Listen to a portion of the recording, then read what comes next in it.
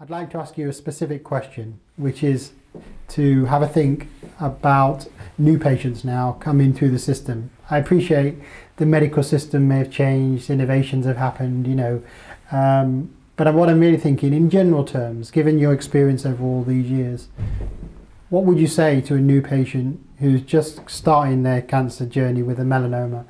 Is there anything that you would want to feed back to them?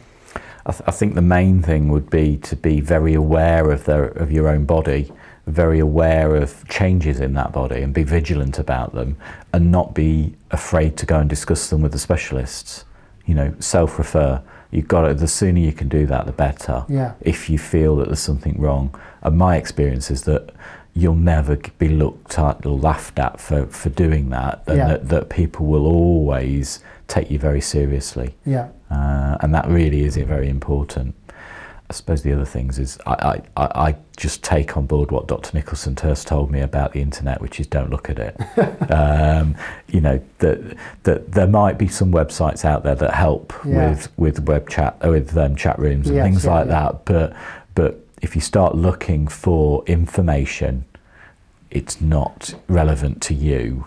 And if you look at it on the internet, what you need to do, the information you've got to get is from your consultant. In a way, you're looking for good quality filtered material that can be personalised to you. Yeah.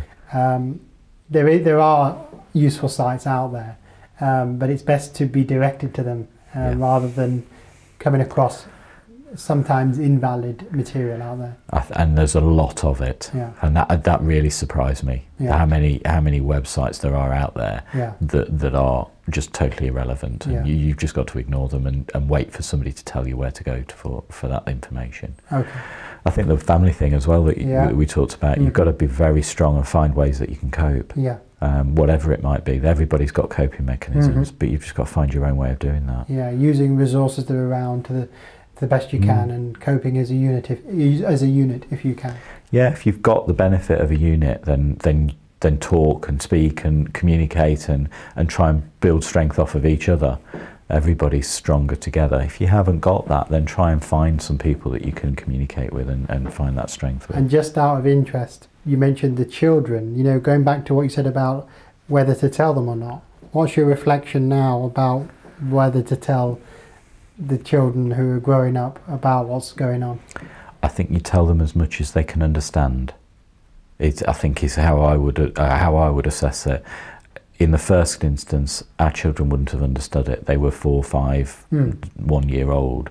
They didn't understand what was happening. Yeah. When they were older, they understood more. Yeah. But again, you've got to be very factual and make sure that they do understand what you're talking about. Yeah. So if you start floating terms around that they can't understand, then they'll worry about it. So you've got to make sure that they can understand and they're coping.